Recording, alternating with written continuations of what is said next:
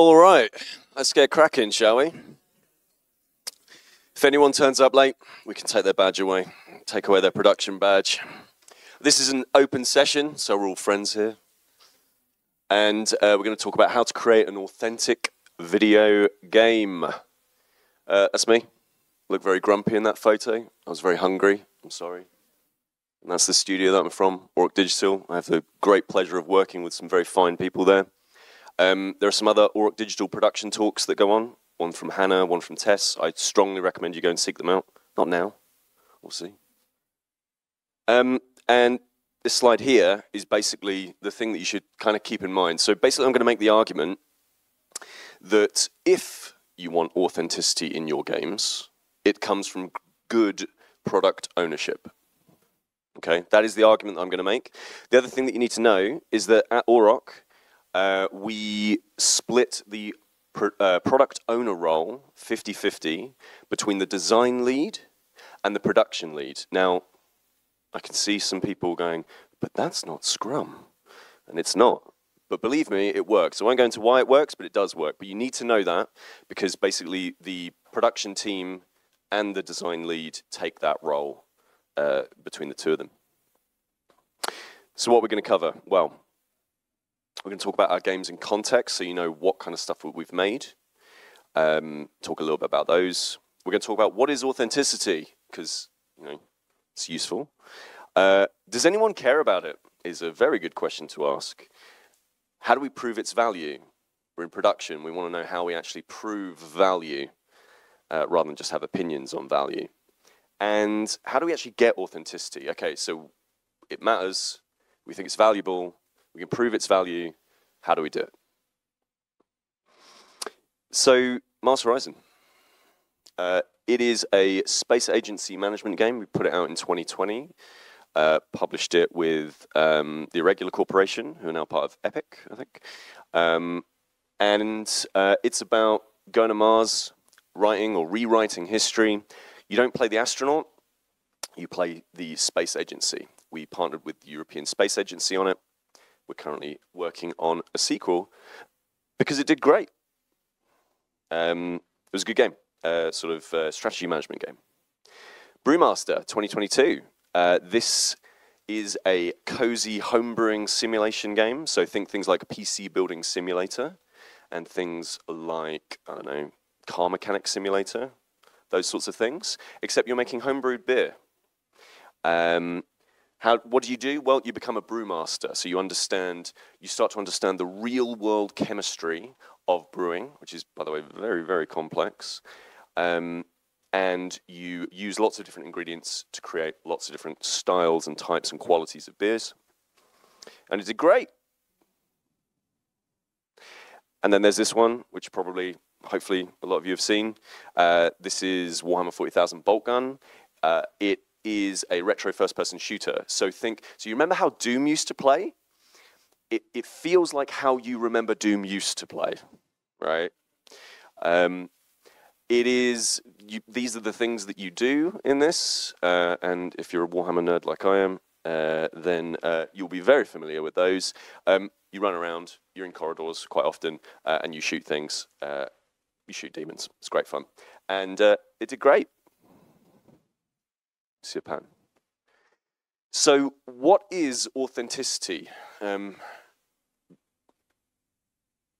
Well, let's start with some definitions, because every good talk has got to go to Merriam-Webster and find out exactly what the definition is. So I've nicked these from a bunch of different places on the internet. The quality of being real or true. Interesting. True to a personality, spirit, or character. I really, really like this one. I think that one's really good.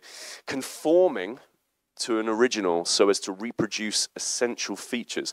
I quite like the latter half of that one. I really don't like the former bit of that. That feels like you're copying somebody else's homework. So I can tell you what it's not. It's not accuracy, right? Authenticity is not accuracy. It's not realism. It's not detail. Okay, so it might be accurate. Your game might be accurate, but it could be massively inauthentic. So, for example, if you're old enough to remember the PS2, You might remember that the tie-in games with movies were very bad around those times. They didn't feel like you were playing as, I don't know, a bee from the Bee Movie, but it looked like the bee from the Bee Movie, right? So it was accurate, but it didn't feel like you were playing as Jerry Seinfeld. But you can also think of other games, right? So modern military shooters that will go unnamed, they don't feel like being in a battlefield, right? They don't actually make you feel like you're taking the call of duty, right? They are, like, they might have the trappings of all of those things, they might have licensed all the guns, but they don't actually feel like being shot at.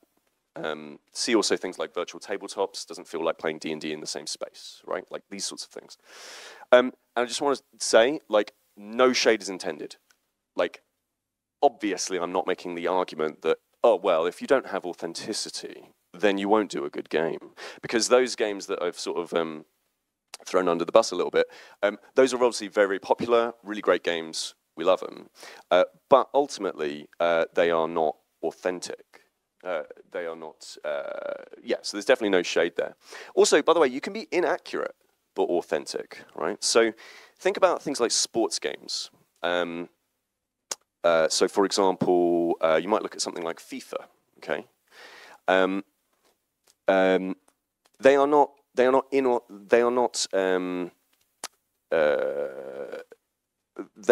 are kind of convincing, but they aren't necessarily accurate, okay? So if you are playing as your favorite footballer like Eric Cantona or Peter Schmeichel or whoever, then when you're playing as them on the pitch, it really doesn't feel like you're running around kicking the ball and doing all that sort of stuff, but it looks like you're watching it on Sky Sports, right? It feels like it's real football.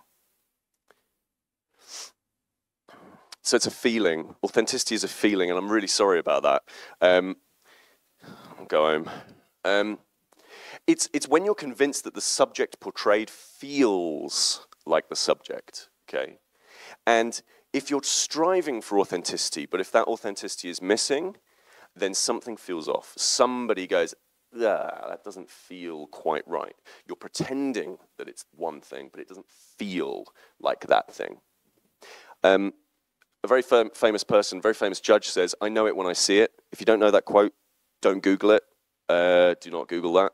But basically they were saying that it's one of those things that you can just, everybody kind of gets what it is, but it's very difficult to actually articulate what that thing is. So does anyone care about it? I mean, that's a really good question to ask, right? Like, because if nobody cared about it, then why would you bother doing it? If you're in production, you don't want to spend money and time and resources on something that, that you don't want to do, that people don't really want. And no, not all the time. It's not important all the time, and certainly not in all things. So for example, if you were working on a big kart racer, let's say, right? Or if you were working on a 2D platformer, for example, you probably don't really consider things like authenticity, because those things don't really have either a real world analogy, or they're kind of already fantastical. And so the authenticity isn't really required. There's no feeling of that, oh, this is an authentic Super Mario clone. Like, it's not a thing that kind of goes into that. And also, like, there is value in variety, right?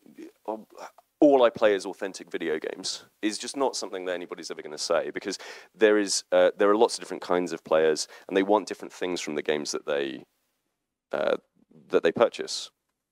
But yeah, it is important. Which is lucky, because I've done a whole talk on it. And basically, it can be really, really important. And that authenticity is something that comes in a lot of different ways, right? So whether it's that football analogy of everything looks exactly like it would be on television, or whether or not, or if it's something like with Brewmaster, for example, where it really does feel like you are actually putting the chemicals together in the correct way to make the style of beer that you actually want. there's lots of different types of that authenticity. And feelings can be very difficult to quantify. So when we talk about like things being a feeling, that's really hard to kind of get across succinctly what that is. And customers find it really difficult to do that. And you might think that's a bit of a cop-out, but also think about things like fun, right? How do you define fun? It's just a feeling that gets there. People have written thousands of pages, thousands and thousands of tedious pages about a lot of the things to do with feelings around video games, but they can be really, really hard to quantify. And if customers can't pinpoint the value of it, it's very difficult for us to do it as well. But we do have some data to actually back up these claims. All right, we'll do it then. So we really, really love data at Auroch. We like to say that it guides our decision-making process. It never tells us exactly what to do, because we're in a creative art form, we're making art, but we're making commercial art, so we can run experiments, we can ask people stuff. And indeed, that's what we did. We quite literally asked them, do you like authentic games? So we do things like surveys. Just for a bit of context, Auroch's audience is 25 to 34 is the biggest audience, but not far behind are 18 to 24 and 35 to 44. They're like literally almost the exact same percentage of our audience. So really you can say our audience is 18 to 44. Take that, personas. So it's a really big audience. And it's a global audience. We have people who are obviously from your sort of typical countries and that sort of thing that you usually think of, but we also have lots of players in lots of different parts of the world that really love our games too. There's a particular player in Vietnam who played the Brewmaster demo for, I think, something like 60 hours, which is pretty cool. So yeah, we actually just asked, we just straight up asked, is authenticity actually important to you? And they said, yeah, it is. And so's this. So yeah. Now, obviously, this is Brewmaster. So I gave you that intro as to what Brewmaster is, and we were really specific as to what that's a really specific kind of a game, right? But we can see there that players really do value this sort of stuff. This is kind of quantitative data telling us exactly this. And we use those same surveys to actually lean into authenticity as well. So Brewmaster did pretty well.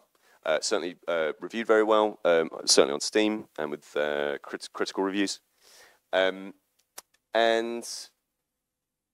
we know that when we look at this survey data, we can actually then go and say, well, what kinds of authenticity are these people actually looking for?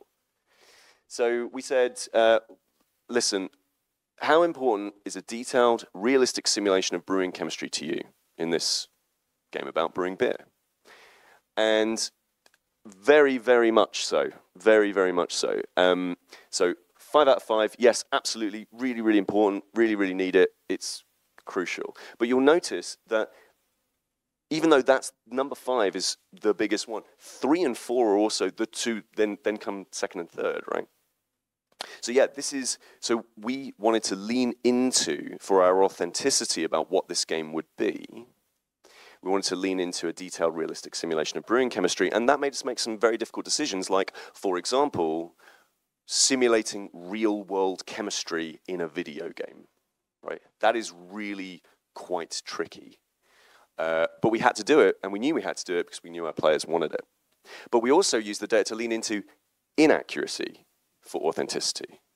And now, if you're a beer fan or a bit of a foodie or one of these sorts of things, this might not surprise you.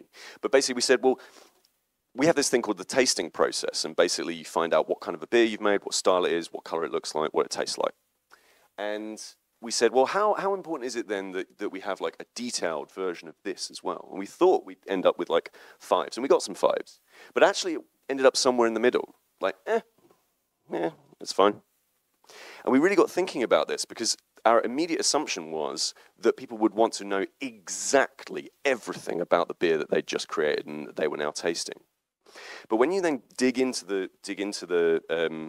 beer, it turns out that basically even beer experts don't really agree on what a pale ale and a sort of New England IPA, where the actual difference lies, right? So there's actually some grey areas, and that is what this is telling us. There are actually grey areas in the real world tasting process, and you should try to get those across in your game. So for example, this resulted in our game having 5 different styles that the engine says, we think you brewed one of these. Which one was it? And now we'll tell you how accurate you are. We asked Mars Horizon players. We worked with the European Space Agency on the original Mars Horizon. Did you like it? 92%. Yep. 4.9. I didn't know. Whoops. But very few people said I don't care. And again, brands, partners, all of this stuff is all about authenticity. Let's go back to that football example. There's a reason that you are cool with advertising in your football game, but not cool with advertising in your action-adventure, right? And it's because of authenticity. It's because you go, yeah, I mean, obviously there are adverts on the sidelines, but I don't want to see Nathan Drake opening a Kool-Aid or whatever.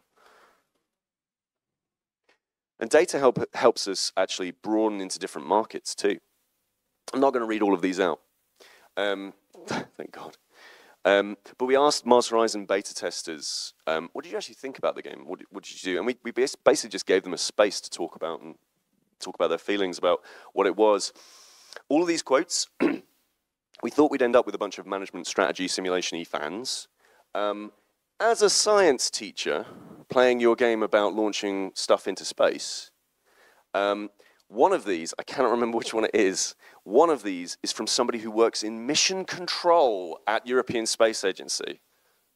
I thought that was amazing. But you can see that what we're doing here is we're winding our audience. We're not just approaching gamers, because that term is just gone. Like, it's just nonsense now. We're now trying to approach lots of different people. And I can tell you, the biggest audience of gamers are people who don't play games, by far and away. Right? So if you can convince somebody to part with their money and they don't refer to themselves as a gamer, you're onto something good. And you get that with authenticity. Because you have to be interested in games to be a gamer, but you have to be interested in beer or space or killing demons to be interested in, those other things. And we won an award for it. James Paul G. Learning Game Award. We got Best Informal Learning, People's Choice. It's basically about how do we use games to teach things, real things. Brewmaster just got nominated for one.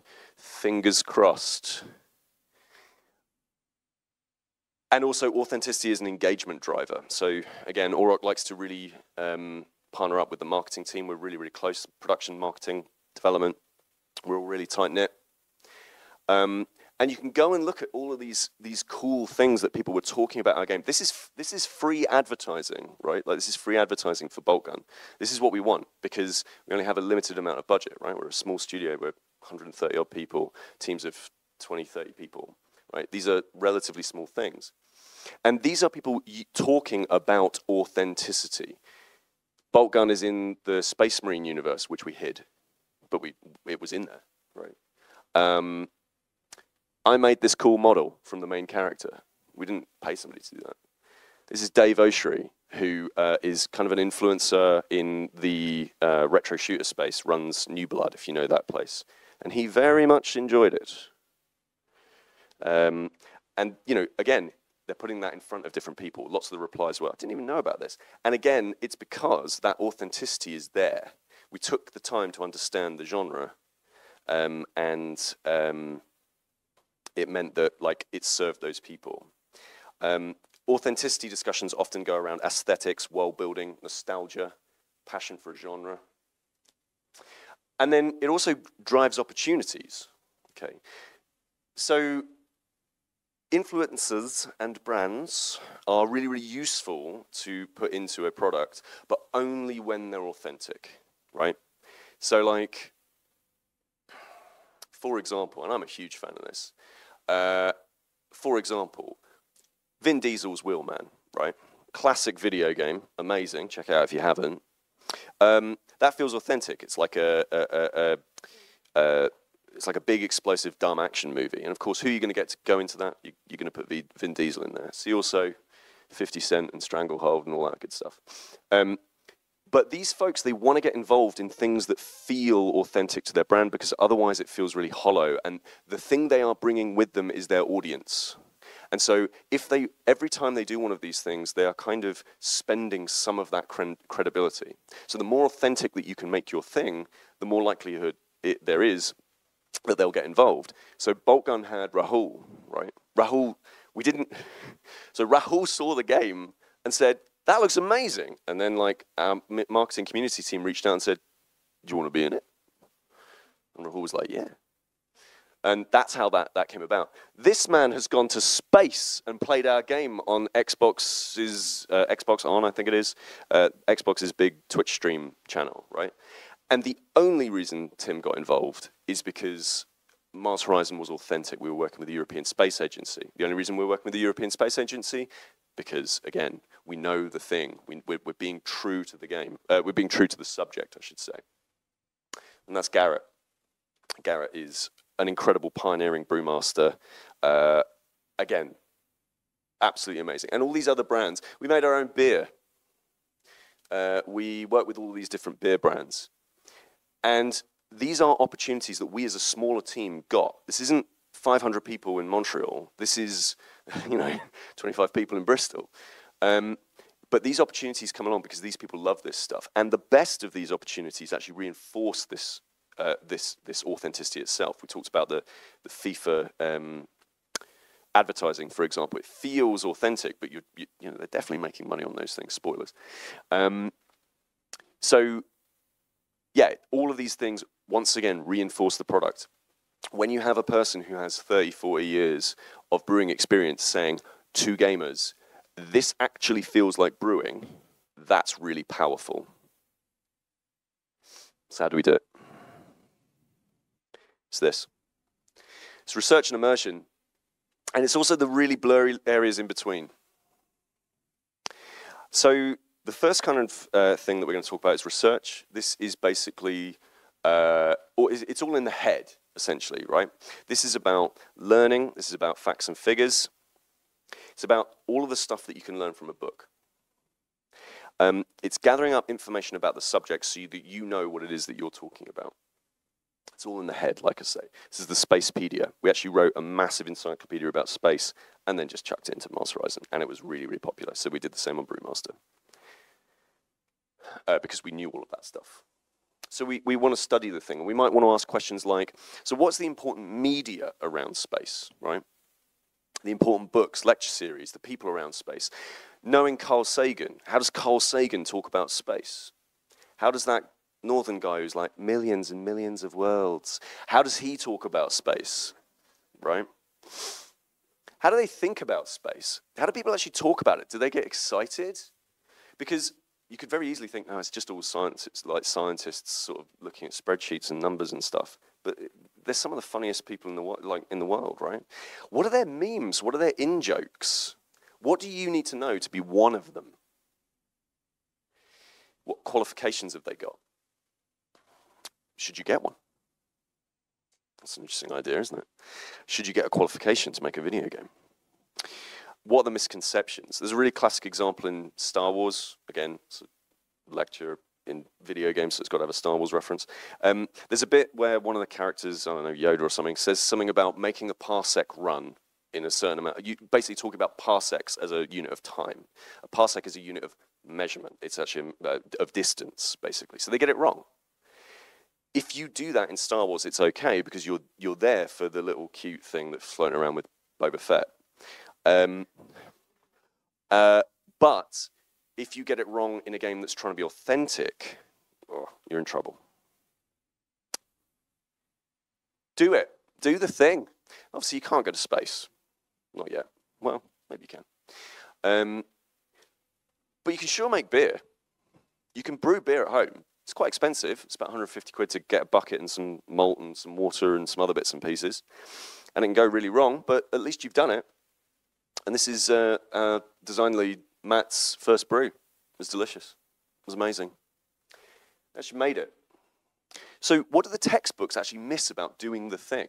It's all very well and good to actually talk about the theory of doing the thing, but how does it feel to actually do that thing? What don't the textbooks get right? Turns out, that theory and practice do intertwine, but sometimes they don't. Sometimes you leave things out, right? There's good practices I'm sure that everybody does in their own job today that you just go, don't want to do that. Because you know, as a professional, you don't have to do that, right? There's certain things where the theory and the practice don't meet up. And what's it like to make a mistake? If you're making beer, or you're making a game maybe about set in the Warhammer 40,000 universe, if you make a mistake about the lore, or you make a mistake about how you would actually make the beer in the first place, for example, if you get that wrong, it's not so bad. If you're punting people up into the atmosphere and you make a mistake, real bad, right? What's exciting about it? One of the most interesting conversations I ever had was with a train spotter. Unbelievable. Trains are cool, folks. Like, they are amazing. It's about the way that people talk to you about it. And if you find the right people to tell you about why the thing is cool, you will love it too. And then what bits are going to make a good video game? So in Brewmaster, we took out cleaning because it's real boring. It's super important. Like, you will potentially make someone very ill if you don't clean out the equipment, but it's really dull. So we took it out. So we leant into other areas harder. And then there's immersion. This man is in the audience today. This is Toby. And immersion is basically living and breathing it. So we talked about learning was in the head. Well, this is in the heart, right? This is actually just loving it. This promotes deep understanding. This is your passion for your subject material. This is being part of the crew, right? It's being that train spotter, telling me why it's so awesome, trying to get people involved in the thing, right? And there is no amount of book knowledge that will be able to get you to absolutely living it. And that's what we try to inspire in all of our production team members. So here he is in front of a Space Marine. Research trips. I always like to joke, Lucy, who's in this photo as a producer, she organized this. She organized a piss up in a brewery.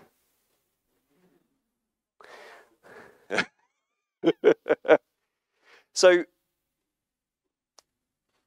how do real breweries operate? Now, our game wasn't actually about running a brewery, right? It was about brewing stuff at home. But we wanted to know what the difference was. What are the things that actual large-scale brewers have to think about that home brewers don't? What's their day look like? What kind of people are here, right? Turns out, people who brew beer, really fascinating folks. Some of the most interesting countercultural people, certainly in Bristol. Maybe it's just Bristol. But really fascinating folks. But they're also super big into chemistry, like big chemistry nerds, right? That is just something you will not get unless you go to where it is that they do. In production, we like to talk about go see. Well, this is go see how you make beer, right? What's the atmosphere like? What's it smell like? What are you actually constantly around? Beer smells when you make it. It smells like it's malty. It's like kind of porridgey, I guess. It's like bread sometimes. What do they think about that we don't even consider, right? What are the things that they have to get across? So things like commercial activities. Obviously, homebrewing, it's just a hobby. We really lent into and away from the commercial side of things in Brewmaster because we didn't want it to be that kind of a game. But they really have to think about this stuff, right? So what are we deliberately leaving out? Money. What do the raw ingredients taste like? It's nothing quite like getting some raw malt and going, oh, wow, that is some beautiful stuff. And this feels like it could be a jolly, right? Of course, right? Peter, you want budget to go to a brewery. But basically, every single person there learned a heck of a lot about brewing beer. We did a tasting session afterwards. People had tried beers. I don't like beers. I don't like them. Wrote them all off. Tried them, found out that actually they're super into gozers. If you know what a gozer is, yeah, they are cool. And adjacent areas. What is really appealing that's about stuff that's adjacent to the thing that you are talking about, right? So we made Bolt Gun. It's not a game about the tabletop game. It's not about the Horus Heresy. It's not about any of those sorts of things. But there's stuff around it, right? So when you're working with an IP that's massive, people love that stuff, and you've chosen that IP because you love that stuff. So really dig into it to find out what these things are. What are the really cool stories that 40K tells? There are some amazing stories in there throughout all of that IP's lifetime. And what are the details that you only pick up by studying it for huge amounts of time? If you have to look at a plastic model for 10, 12, 15 hours, whatever it is when you're painting, you will notice things about that model that people who just kind of casually pass by it really don't understand. You'll understand the visual design of a Space Marine much, much better. This is getting into it. This is actually taking it on as a hobby, right?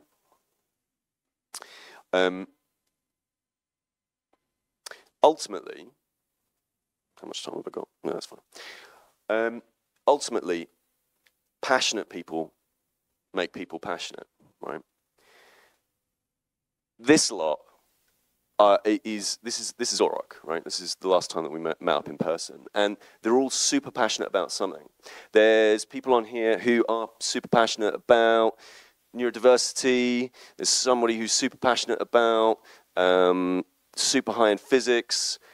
Someone in here is super passionate about playing competitively in miniatures wargaming thing. Basically, all of these sorts of things. There's loads of different people about who are really, really into lots and lots of very specific stuff, and they're really passionate. When you can tease that out of them and get them interested in the thing that they're actually working on as well, as in the actual IP, you're going to get that authenticity because, again, they're going to get right into it. It's infectious. This passion is infectious. And the opposite is also true. If no one cares about the thing that you're making, everybody will see through it. Every player will see through it. And again, you see this with, back in the day, those PS2 games where people just like, whatever, put it out. Nobody cared about those. Now you see some really interesting IP stuff because those people really do care about that stuff. So we talked about this, didn't we? So if you want strong authenticity, you have to do good product ownership. And the reason is because good product ownership is knowing the product and the audience, which is basically what we've just talked about there, right? We've just spent the last half an hour talking about knowing the product, knowing the audience, trying to be one of them. That's this, right? And it leads to that. But you can only do it through this, right? So research and immersion, knowing the product and audience, good product ownership, that will give you authenticity if that's something that you really want. And I strongly recommend that you think about whether or not you do, because maybe you do, maybe you don't.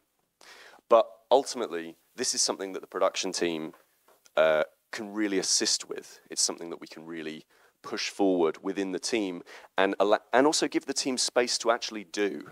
How many times have you gone onto a project and not, maybe you're doing a porting project or something along those lines and you've not actually played the game before?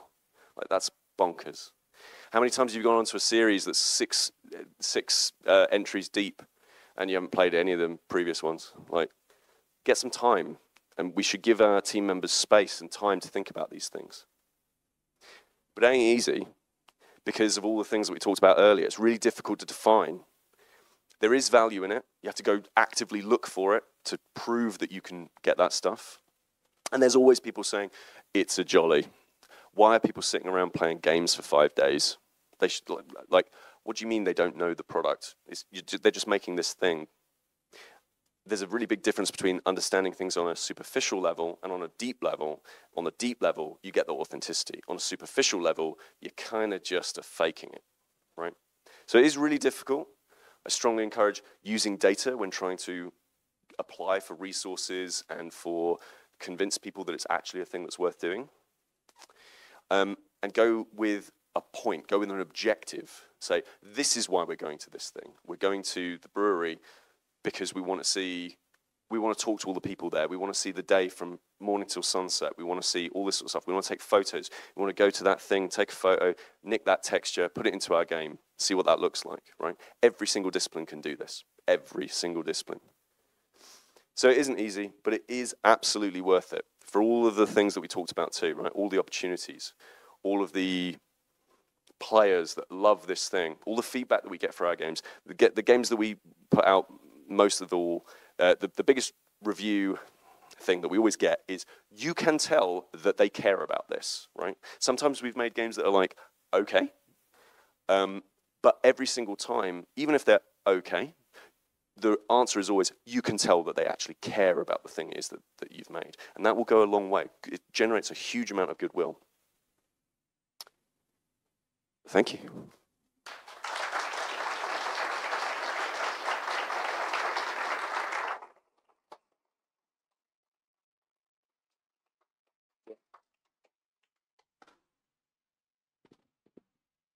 I'm sweating. Hello. Hello. Hello. Thank you very much for the talk. Awesome. It was really good. I just wanted to ask. It feels like authenticity is linked to nostalgia to an extent, and I think that people's nostalgia of what they remember in terms of the experience that they had at a time can actually be sometimes different to the original, authentic experience, if you like. And I just wondered, like something like bolt gun, say for instance, where you're trying to, take those elements from Doom and then bring them forward to. How do you find the authenticity in a situation where you're judging it based on what people remember as being authentic, if you like? Yeah, that's a really, really good question. You hit the nail on the head, right? Nostalgia can definitely be a part of authenticity. I wouldn't say all authenticity is nostalgia. I don't think you're saying that, but certainly nostalgia can be a big part of that. So how do you get it when you're trying to do something where essentially you're trying to put the rose-tinted glasses on to get across something, right? If you go and look at, so I'm a big, I'm an old man and I like Teenage Mutant Ninja Turtles. So if you go and look at Shredder's Revenge, that's a really great example of a game that plays exactly how you remember Teenage Mutant Ninja Turtles arcade working from back in the day. Do not go back and play the 1989 classic TMNT arcade, because it doesn't play like Shredder's Revenge. It's really stilted. It's really, it doesn't look nearly as good, but it's how you remember it. So how do you get to that? I think the way that you do it is you just make the game how you remember it being, right? I think I think a lot of people have a shared nostalgia around certain things, right? So, for example, if you go to like a Sonic the Hedgehog fan, right? They're like, thing about Sonic is really fast, really fast, super fast, all the time, really fast. If you actually go back and play the Master System versions or the earlier Mega Drive ones, they're not that fast at all, right? But if you're going to make a modern Sonic game, you want to go super fast, because it doesn't really matter how it actually was. It's how the sort of agreed, shared, revisionist history of what that was is to players. And I think if you ask players, how do you remember it being, they will tell you, right? GoldenEye was the greatest first-person shooter game of all time. And I will never go and play it again because I don't want that ruined, right? If you're going to do a port of GoldenEye, you probably want to make it how you remember it playing rather than how it actually played. There's a real danger in going back to how it actually played. Yeah, that's a good question.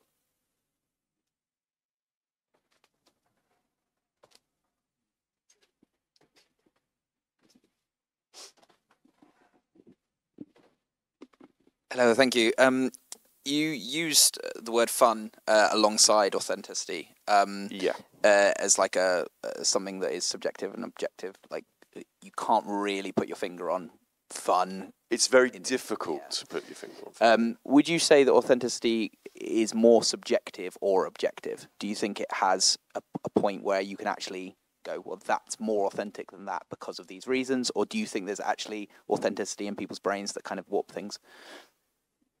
Yeah, so I think those rank list meme things where you get like a bunch of different pictures of anime and then you rate them, and Gundam Wing is at the top. Yeah, so I think you could do that. You could say this is more authentic and this is less authentic. Definitely. Could you plot that on a graph? I don't know. Maybe not.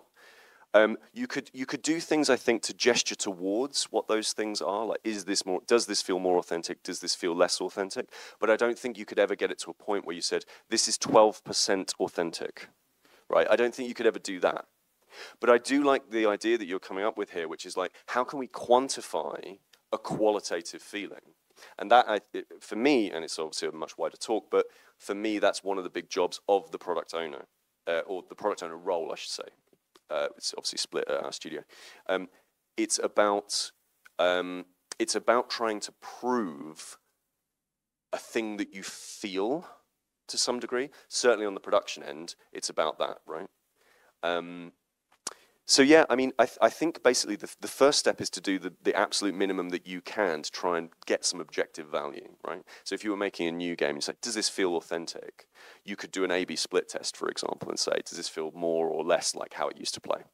Don't let them play the original, but does it feel more or less, right? If you were doing a tennis game or something like that, do these adverts move on the billboard in exactly the way that they do on the? I don't watch tennis. Do they have adverts? I'm sure they do. It's just for strawberries. Yeah, so you could do that, and I think that is worth doing. But I think that we have to be really careful, and this is why we say we use data that guides us, but it doesn't tell us what to do, because we still have to, as humans, we still have to make that decision of like, yeah, that feels good. Thanks. It's me. Oh, hello. Is it working? Yeah, it was interesting when you mentioned about the brewery, you have to clean your own equipment. I just think it reminded me of the game Power Wash Simulator. It kind of blows my mind. I'm literally playing that right now. It blows my mind how fun that is, because yes. I hate doing that sort of stuff. But do you own a power washer? Yes. Yeah.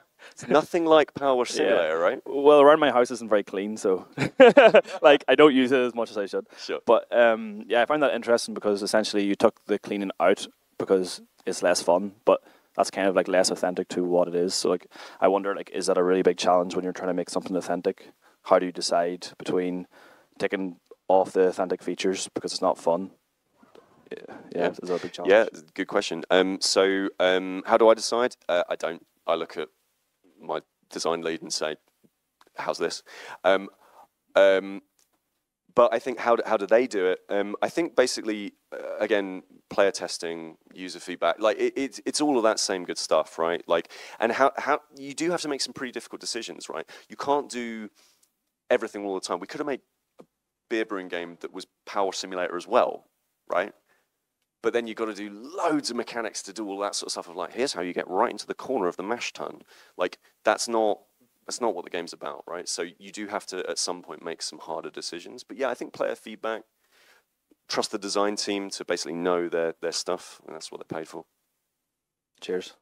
Thank you. By the way, I'm really sorry to the camera person that I keep moving around the space and all that sort of stuff. It's probably like the hardest one today. So hello, thank you for the lecture. Thanks. From my understanding, authenticity targets target group that are interested in a specific topic, in a specific genre, and you are creating around those expectations from that group. Mm-hmm. However, for example, in case of Warhammer Sonic, we can assume how big this group is and how many people will be interested in our title. Yeah. How we do that with more less common topics like brewing, because I have no idea how to glad you asked. I'm so glad you asked. Okay, cool. So, super top tip. Have you got a Facebook account? Of course you do. You're a human. Sign up for the adverts thing. You don't have to spend any money. And try to take out a targeted ad. Okay? So take a targeted ad and type in, this audience must own a console. They are interested in craft beer. Show me how many people you will show my ad to. You can immediately get an audience number, because basically Facebook is super deep into everything that you do and understands the things that you do, and you can get a gesture towards how big is this audience, right? Same with Bolt Gun. Some of the research that we did is we went onto Facebook, we started an ad, we said, people who have liked the Games Workshop page, the Warhammer 40,000 page, and these retro shooters, and it will give you an audience breakdown. Then you can start to really dig into, cool, what if I change the age group of that? I've changed it too much now that actually I don't get many people. I'm just targeting 70 to 90-year-olds, right? there's not too many of those people who love that stuff. So you know that that's maybe not the age demographic that you're going for. So then you go back and and there's so many different values that you can tweak and find around those sorts of things. And then go and actually look in the spaces that they're at. We did a survey for a game that we didn't do in the end. Basically we asked Armored Core fans, like, what do you want from like a mech game? And they were like, we just want Armored Core. All right. And luckily they're getting one, so that's good. But go into those spaces, go and be part of them. We were on r/beer, r/craft beer, r/beer porn, oh God. Amazing pictures of beer. Some people get in the wrong end of the stick, but mostly very good pictures of beer. And you can go and see what those people are thinking about and talking about. And again, that's your first inroad into those things. Go and look on YouTube, what are the influencers talking about? Like, how are they talking about the games, right? There's lots of different ways that you can get into those subjects along the things of, as weird as you want to go, right? Woodworking Simulator is a really good upcoming game. Looks amazing. And I'm sure they've done that same research. What are people that love woodworking do? This is going to have to be the last question. Last one. I'm going to be around outside, nervously wondering if this was any good later. So if you want to come and talk to me about it, that'd be great. If you want any other questions.